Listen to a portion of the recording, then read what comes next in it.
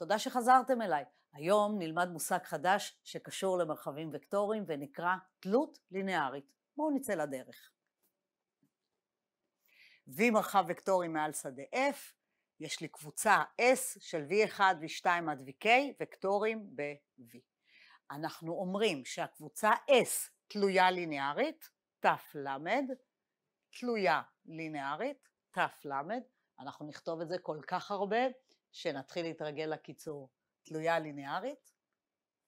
אם קיימים סקלרים, אלפא 1, אלפא 2 עד אלפא K בשדה F, לא כולם 0, כך שאלפא 1 V1 ועוד אלפא 2 V2 ועוד אלפא K VK שווה 0.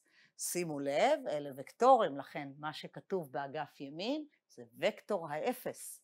במילים אחרות, מה כתוב כאן? ש-S תלויה ליניארית, אם אני מצליחה למצוא צירוף ליניארי לא טריוויאלי של וקטור האפס. רגע, ואם אני לא אצליח? אם בהכרח כל הסקלרים הם 0, כלומר הדרך היחידה לקבל את וקטור האפס זה על ידי לקיחת כל הסקלרים 0, אז אנחנו נאמר שהקבוצה S בלתי תלויה ליניארית. בלתי תלויה ליניארית, בטל. גם את זה אנחנו נכתוב כל כך הרבה שנתרגל לקיצור. בואו נראה רגע דוגמה ממש פשוטה בשביל להמחיש את הרעיון שיש כאן. הנה, יש לי פה את V להיות R2, ואני לוקחת שני וקטורים, V1 יהיה 1, 1, ו-V2 יהיה 2, 2. זו הקבוצה שלי, מכילה שני וקטורים. אני בהחלט יכולה לכתוב 0 כפול 1, 1, ועוד 0 כפול 2, 2 שווה 0. פתרתי את הבעיה. לא חובה לבחור את הסקלרים 0. נכון, אני יכולה תמיד לבחור אותם 0. זו לא השאלה. השאלה היא, האם קיימים סקלרים שהם לא 0? זה שאני החלטתי לא לקחת אותם, זה לא אומר שהם לא קיימים. הנה, אני יכולה לכתוב פעמיים הראשון, פחות השני, גם אני אקבל 0. הסקלרים שהם לא 0 קיימים. זה שאני בהתחלה לא בחרתי אותם, זה לא אומר שהם לא קיימים. מאחר והם קיימים, הסקלרים לא בהכרח 0, ולכן S תלויה ליניארית. בואו נראה דוגמה נוספת. הפעם אני נשארת עם אותו מרחב, אבל לוקחת את V1 להיות 1, 0, ואת V2 להיות 0, 1. הפעם אין ברירה, חייבים לכתוב 0 כפול הראשון ועוד 0 כפול השני שווה ל-0. אין לי סקלרים אחרים שיעשו בשבילי את העבודה.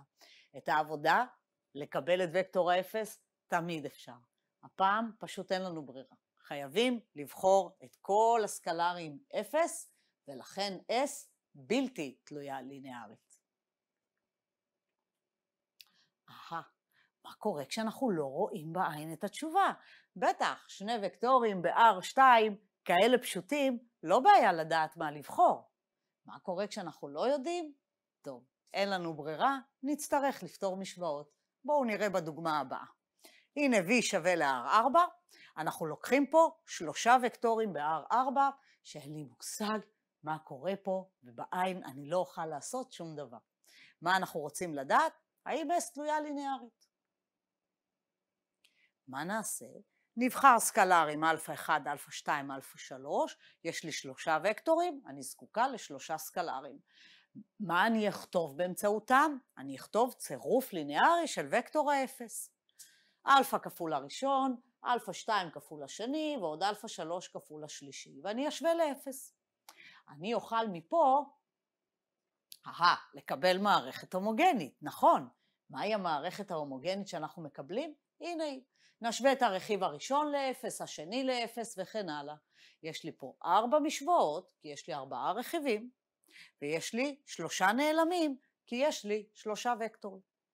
אנחנו כולנו כבר יודעים לפתור מערכות כאלה, נבנה מטריצת מקדמים, נדרג ונקבל 1, 0, מינוס 1, 0, 1, 2 אלה המקדמים, וכמובן הפתרונות נשארו 0. קיבלנו אינסוף פתרונות. יש לי 2 משוואות בסופו של דבר. 3 נעלמים, זה אומר אינסוף פתרונות. אם יש לי אינסוף פתרונות, בוודאות יש פתרון שונה מ-0, ולכן הקבוצה תהיה תלויה ליניארית. הנה, בואו נפתור את המערכת עד הסוף. אלפא 1 פחות אלפא 3 שווה 0, אלפא 2 ועוד 2 אלפא 3 שווה 0. אנחנו מקבלים את הפתרון אלפא 1, אלפא 2, אלפא 3 שווה אלפא 3 מינוס 2 אלפא 3 ואלפא 3.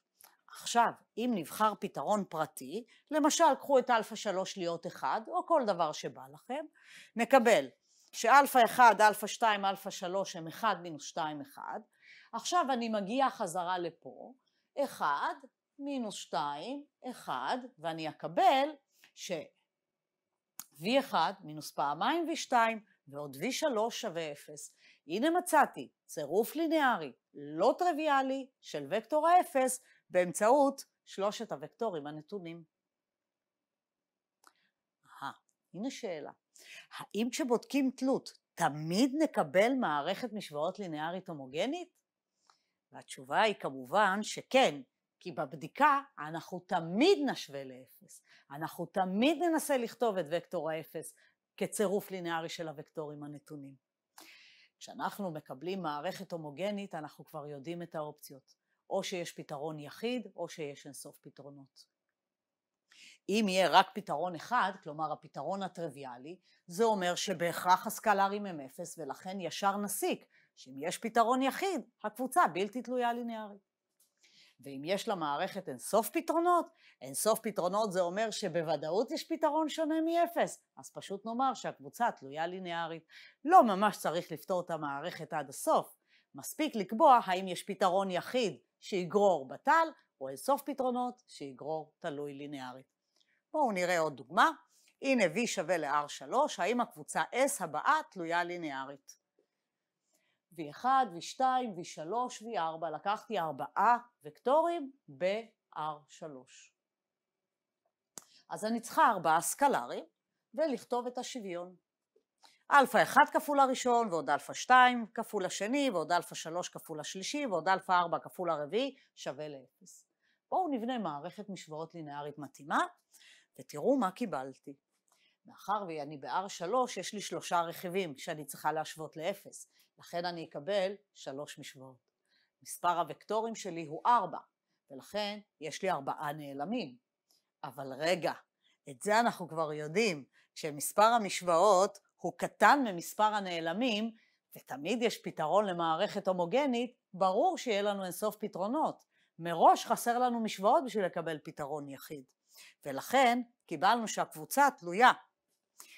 אז ב-R3 כל 4 וקטורים תלויים ליניארית, מסקנה מעולה. אם אני נמצאת עכשיו ב-R3 ויש לי יותר מ3 וקטורים, יהיו לי יותר נעלמים ממספר המשוואות, ולכן תמיד אינסוף פתרונות, ולכן תמיד יש לנו וקטורים תלויים. את זה כמובן אפשר עכשיו להכליל. באופן דומה, ב-Rn, כל קבוצה עם יותר מ-n וקטורים תהיה תלויה ליניארית. כי יש לי n רכיבים, לכן יהיו לי n משוואות, אבל יש לי יותר מ-n וקטורים, ולכן יש לי יותר מ-n נעלמים. ולכן בשדות אינסופיים, אוטומטית יש אינסוף פתרונות, וזה אומר שהקבוצה תלויה ליניארית. הנה עוד דוגמה. הפעם אני לוקחת מטריצות 2 על 2, ויש לי פה 3 מטריצות. תחשבו, כמה משוואות אני מקבלת כשאני נמצאת במטריצות בגודל 2 על 2, כשאני אשווה רכיבים, יהיו לי 4 רכיבים. אז אם תיתנו לי יותר מ4 וקטורים, לפי הטיעון שאמרנו קודם, הם בטוח יהיו תלויים. אבל פה יש לי רק 3. כשנותנים לי 3, אין לי מושג מה יוצא. יכולים להיות תלויים, יכולים להיות בלתי תלויים. למה? כי הפעם מספר המשוואות הוא יותר ממספר הנעלמים. כאן אין לנו מושג מראש מה קורה, אז פשוט נבדוק. האם S תלויה ליניארית? בואו ניקח סקלרים, כאמור 3 סקלרים, כי יש לי 3 מטריצות. אני רושמת את השוויון, את הצירוף הליניארי ששווה למטריצת ה-0. רושמת לעצמי את המשוואות, יש לי 4 רכיבים, לכן יש לי 4 משוואות. 3 נעלמים, פותרת את המערכת, כמובן יש לי פה משוואה כפולה, אני מבטרת אותה, ויוצא בסוף שאלפא 1, אלפא 2, אלפא 3, בהכרח יצאו שווים ל-0. קיבלנו פתרון טריוויאלי בלבד, ולכן S בלתי תלויה ליניארית. זהו להפעם, תודה רבה לכם.